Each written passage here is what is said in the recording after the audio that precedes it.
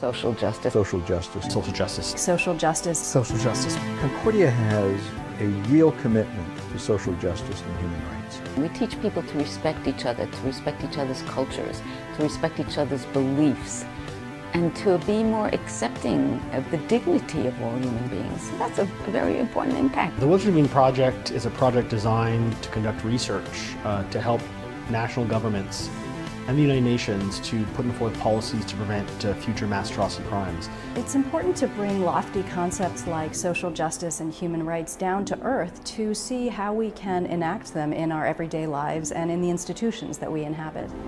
The Max Stern Art Restitution Project is led by Concordia University towards advancing research and the recovery of paintings lost to Dr. Max Stern during the Nazi era, when his gallery, the Gallery Stern in Dusseldorf, was forced to close.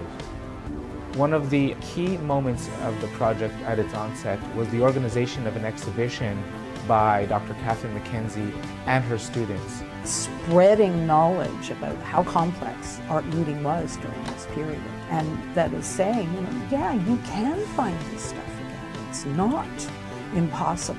The collection is an important resource in terms of memory and remembrance because it's a testimony to an event that is hard to fathom and hard to imagine and hard to conjure and hard to understand. But I think at the same time, by learning about those events that stretched over a number of years in Europe, it's a reminder to individuals that evil can exist in a manifold number of ways. We have something like 16 or 17 student interns who monitor a country in the language of that country and post their reports on the MIG's website here at Concordia.